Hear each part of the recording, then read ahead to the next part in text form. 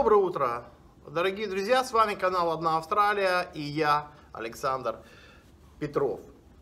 Канал посвящен образованию в Австралии. И один из признаков того, что вы умеете учиться, вы будете достаточно успешным здесь человеком, это ваше умение завоевать преподавателя. В менеджменте это еще и очень важно для того, чтобы вы приобрели опыт работы управленцем. Ведь таким образом вы убиваете, в принципе, двух зайцев. Вы завоевываете доверие человека, вы получаете хорошие оценки и вы учитесь тому, чему вы должны учиться. Потому что весь бизнес это, в общем-то, очень во многом это взаимоотношения между теми, кто продает товары и услуги, и теми, кто их покупает. И в данном случае, если вы умеете завоевать преподавателя, вы сумеете завоевать и клиента. Или, по крайней мере, вы будете гораздо ближе к этой цели. Я вот сейчас нахожусь в кабинете, который частенько занимает, но не будет больше занимать, Билл Рэнвик, один из наших преподавателей менеджмента, интерпренершипа. Билл это человек, который олицетворяет собой Австралию, то есть это стопроцентный Ози, человек очень хорошо поставленный и в индустрии, и в этой стране. Человек уровня, может быть, не настолько заслуженного в плане всяких регалий и так далее, и просто, наверное, немножко моложе, чем наш ректор, но это люди одной обоймы. Это люди, которых такие люди, как Даг Хинчлиф, такие личности умеют пригласить. На данный момент Билл уходит, потому что у него свой вуз, очень крепкое учебное заведение, с которым нам еще предстоит поработать, но это, наверное, по итогам того, как мы приедем из Москвы. И человек, который может обеспечить вам будущее в вашей отрасли, вы выбираете, если менеджмент, вы выбираете, если бухгалтерию и другой бизнес-блок. Так вот, знание предмета это хорошо, знание углублённое определенных частей предметов или знание всей вашей квалификации, но углубленное по некоторым предметам, это лучше. Знание преподавателя это тоже очень и очень важно. Давайте подумаем, что можно сделать. В бизнесе есть так называемый SWOT Analysis, то есть сильные и слабые стороны, возможности и угрозы, которые несет любое действие, любая личность, любой бизнес-партнер, все что угодно.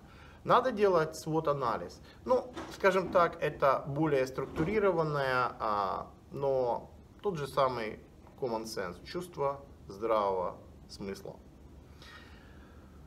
Если мы перейдем к личности того же самого Билла Рэнвика, мы узнаем, что это человек в действительности глубокий профессионал, человек со связями в своей индустрии, человек предприниматель, человек помешанный на образовании, человек-любитель AFL, Австралийская футбольная лига. А соответственно, вот кстати, на чем мне удалось и, если хотите, сыграть. И ничего здесь плохого нет. Точно так же, как и я, вы тоже можете завоевывать связи, точно так же, как и вы, я это сделал. И я болельщик AFL, искренний болельщик этой игры, и потому что в ней играют коты из Джелонга, это команда, и вы знаете мою любовь к котам. Соответственно, было забавно, посмотрел, ничего, неплохая игра, можно как бы и немножко последовать ей, ну и стал своего рода болельщиком и специалистом в этой игре. Соответственно, Билл, он любитель Hawks, ястребов, насколько ястреб или коршун, да, из Hawthorn, это часть Мельбурна. Ну и на этом мы как бы беседовали о котах, беседовали о Hawthorn, то есть Джелонге, Hawthorn. И дальше вам, ребята, надо проявлять определенный интеллектуальный уровень. Люди этой обоймы, люди этого склада, люди этой широты знаний никогда не будут общаться по-серьезному с людьми необразованными, некультурными, невоспитанными, кто учился грубо говоря, на тройке, или кто не учился вообще.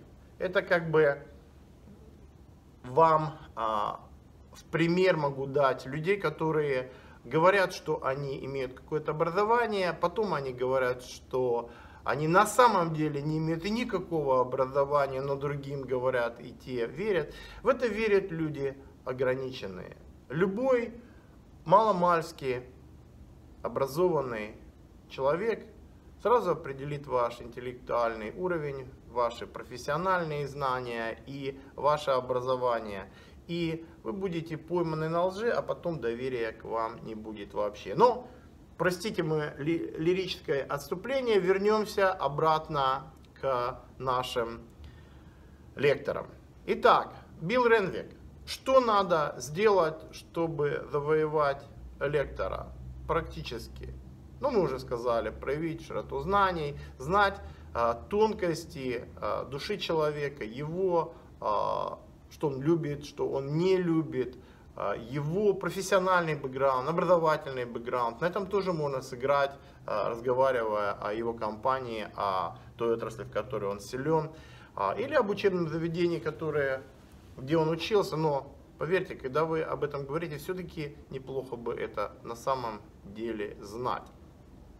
Когда вы приходите на занятия, вы должны приходить вовремя. Точность и аккуратность – это вежливость королей. Вы представители своего народа. Вы, скажем так, русские или украинцы или белорусы. Вы люди, которые должны с гордостью нести бремя этого человека. И, соответственно, человека, которого вы представляете, этнос, который представляете, народы, которые представляете, эти народы себя зарекомендовали в нашем учебном заведении, во всех учебных заведениях, как элита иностранных студентов.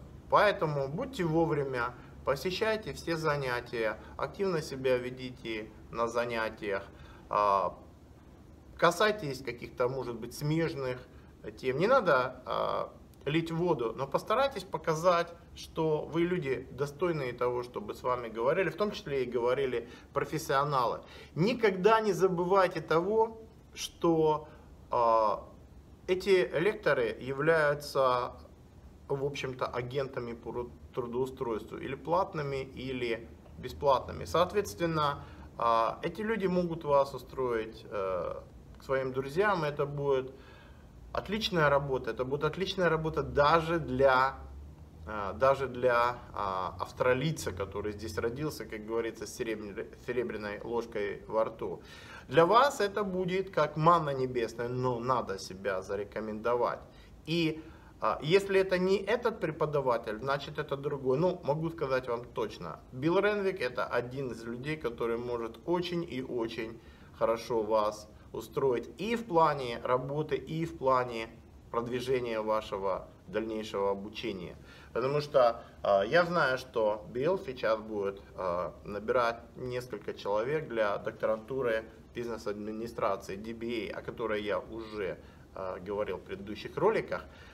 И, соответственно, это есть возможность для вашего карьерного роста на такие высоты, о которых вы даже и не мечтали. И всегда помните, что 20-30 таких маленьких побед в завоевании ваших лекторов – это, в общем-то, дорога ваша очень-очень светлое будущее. Поэтому, ребята, учитесь.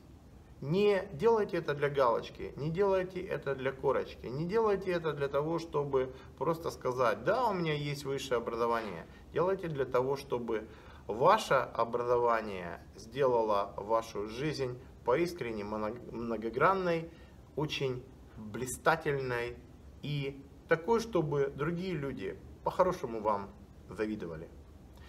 Большое спасибо. Если вам нравится наш канал, подписывайтесь. Если нравится этот ролик, то ставьте свои лайки. Ставьте лайки и смотрите другие ролики. Ставьте дизлайки, если это вам не нравится. Пишите в комментах, что нравится, что не нравится, почему. И я думаю, что вместе мы сделаем что-то очень и очень интересное. По крайней мере, а кто мешает нам постараться?